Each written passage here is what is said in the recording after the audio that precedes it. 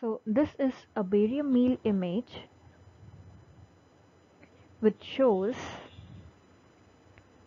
the stomach.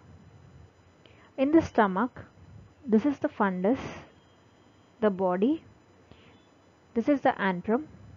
The short segment here is the pylorus, that is where the stomach ends, and this becomes the first part of the duodenum, which is a triangle shaped and smooth, that is called the duodenal cap. So that's the first part of duodenum.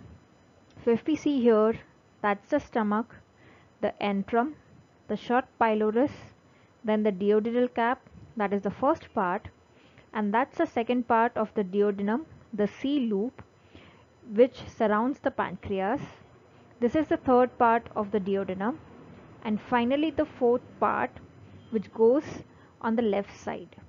So the first part of the duodenum has a triangle shape, that is the duodenal cap. So the arrow here represents the first part of the duodenum.